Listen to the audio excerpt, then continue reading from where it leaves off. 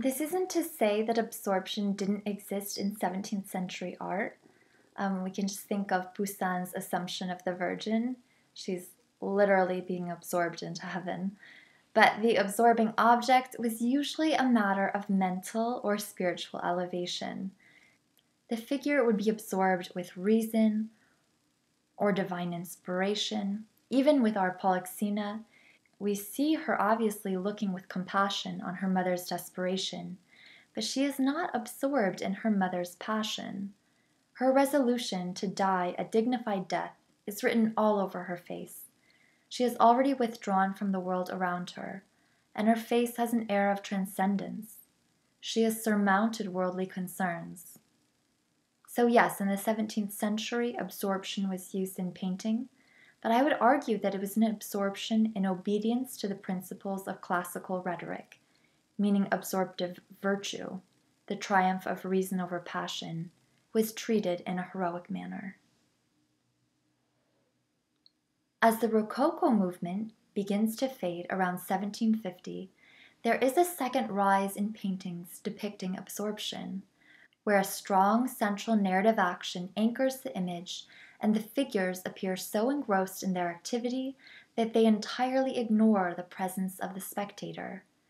This format allowed the spectator to travel inside the narrative, according to Diderot, and experience the emotions at play as though it were real life. Diderot believed that this was the best tool of moral education for a population.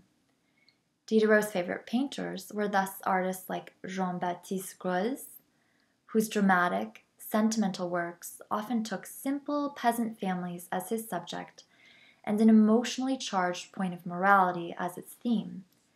These were celebrations of inner feelings, felt not merely by the rich and beautiful, as in Rococo art, but shared by everyone. There was a marked absence of artifice and guile. Naivete and the role of the ingénu were supremely important because it was precisely in these empty cognitive spaces that art could attend to the proper development of a public morality. Diderot's project was one of broad moral reform through art, literature, and the stage. In this way, we see he is indebted to the thought of the Abbé Dubos, whom we discussed in our second week, in that Dubos considered that only those things or narrative events that could provide some sensation or relief from ennui or boredom in real life were those that were worth painting. The subject matter could no longer be love-drunk pleasure cruises around the Greek Isles, but moments of significant action where strong passions were primary. During Diderot's activity as salon critic, we see art as a mode of education. But unlike the high academic work of Le Brun, it was an education for everyone. Finally, it was Jacques-Louis David who would bring Diderot's dramatic conception of painting to its fulfillment. David was considered by his contemporaries to be engaged in no less than the reinvention of the art of painting. Why? His subject matter was thoroughly neoclassical, meaning he was returning to the classical narratives of the preceding century.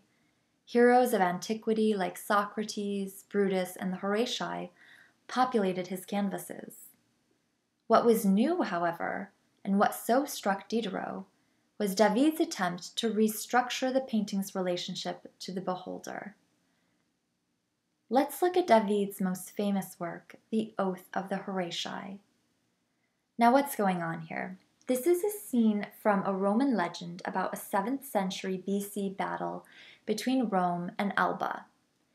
Instead of the two cities sending their armies to war, they have agreed to choose 3 men from each city. Whoever wins the fight wins for their city. Rome sends the Horatii brothers, and Alba sends the Curetii boys.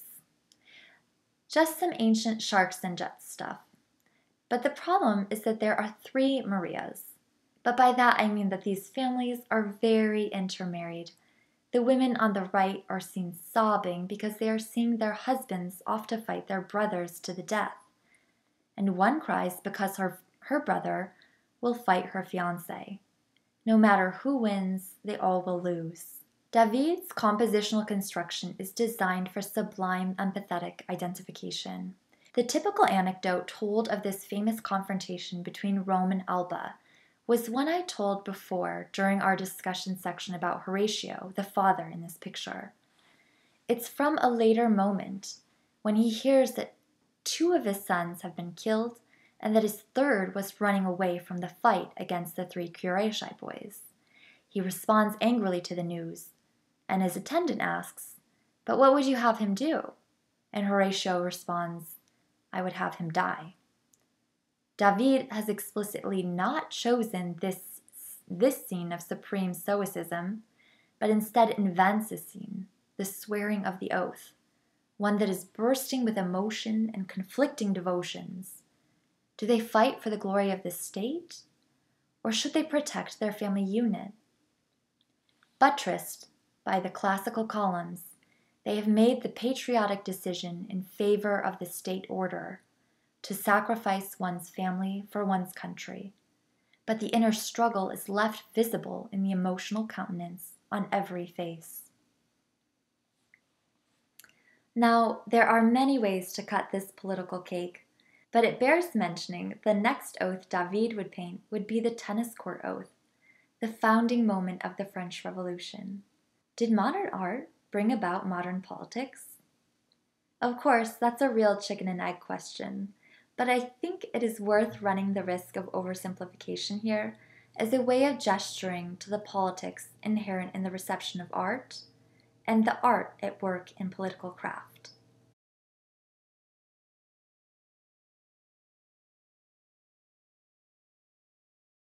The question for this week is the following. How has your conception of aesthetic taste shifted over the course of our lectures and discussions?